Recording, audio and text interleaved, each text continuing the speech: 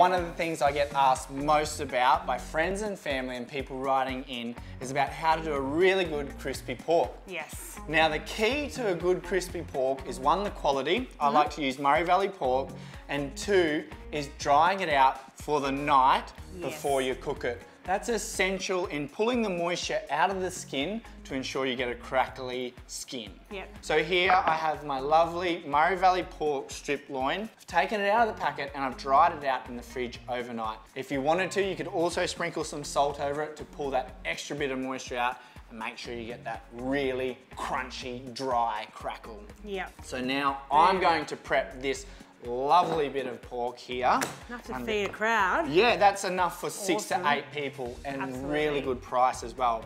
And what you're going to do for me, Emma, Yes. I've got some rhubarb, about 4 stems, just finely cut up there. Rhubarb. I know how you love rhubarb. And I also have 4 pears. Oh, look at these beauties. Now you're just going to top and tail them, remove the cores, Yep. and just chop it up. There's no rhyme or reason because this strip loin is also going to be self-saucing. I can do that. While you're doing the pears, I'm just going to put the rhubarb in the base of our roasting tray, and that's going to absorb all the lovely pork juices, a little bit of stock, and also a secret ingredient and possibly one of the most famous ingredients for going with pork, thanks to Maggie Beer, Oh, Maggie. is some verjuice. Now verjuice is a lovely alternative to vinegar. It adds a little bit more sweetness, but still get the acidity, and it pairs so well with good quality crispy pork.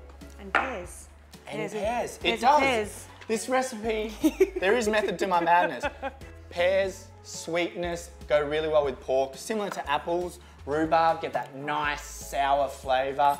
Need that with pork because of the richness, and also verjuice. Add in some good quality Australian stock, and that's going to help create that sauce to finish off. So I'm just going to score the skin. Pork skin is quite tough. Unless you have a razor, you're not going to cut deep enough through into the flesh, but just be careful as you go. And as you'll notice, I'm using more of the tip of my knife to score the skin rather than the heel of the blade. Yeah. So I'm just going to chop these into chunks. You cool with that? Well, as you can see, my rhubarb's chopped in little chunks. It doesn't really matter because after it cooks off in the oven for about an hour, we're just going to put it in the food processor and make a rusty pear and rhubarb sauce. Now to go with the crispy pork, Emma, I also have some spices. Now everyone knows that fennel goes so well with pork, but I also have some cumin seeds from the Spice People. Now really good quality spices, but they also pair really well with pork. Teaspoon of fennel, teaspoon of cumin seeds, straight in, and then just lightly bruise it. Can you put a good tablespoon of salt into here as well, Emma? I can. I don't want to grind this to a fine powder. I want it quite coarse, and that's going to also be a texture when you're eating the crackling, because when you think about it, crackling is crunchy and crunch, crunch, crunch. Oh.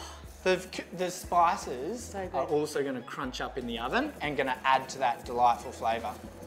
As you can see, it's still quite coarse, and I haven't ground it to a fine powder, and that's exactly how I want it. I love that though. You really see that gorgeous texture of those spices. And you can smell it now coming out.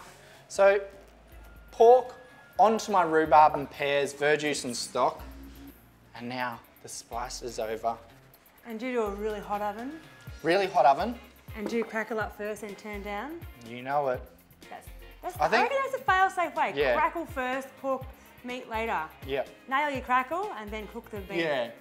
With the strip loin though, I would definitely do that with a belly and some sort of pork I was going to braise but wanted crispy crackling with.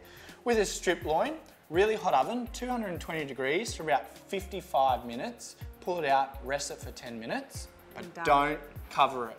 Right. Or if you do cover it, a tea towel, because if you wrap it up, it's going to steam and then you're going to get soggy crackling, and no one wants that. You don't want to go through all this work to end up with soggy crackling. 220 degrees, about 55 minutes, and keep an eye on it in the oven. You might have to spin it around in case you've got some hot spots and you might burn one corner.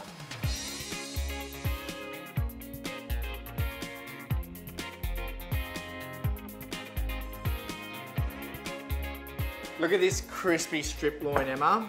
So good. Those mountains of crackling are from drying it out in the fridge overnight. It makes such a difference to your crackling, and my little seasoning in the middle. When you cut it and carve it, it's going to be a self-seasoning pork as well. Yum. So I'm just going to transfer this across to a serving plate. Now you just take that out to the table and be theatrical again. Carve it in front of everyone. Go old school. Old school, I love it. I have a stick blender there, and as I said, this is a self-sourcing pork. I'm going to step away from this. My Emma, chambray is not going to like... Emma, have some faith. So the key to not, and I'm going to say this, and then I'm going to spray myself. Key to not getting it everywhere is not to lift the stick blender initially. True. Just keep it down. And when you do lift it, take your button off it. Alright. I'm just going to blitz this up till it's nice and smooth. Might leave a couple of chunks in there, a bit of texture. Oh, your texture's good.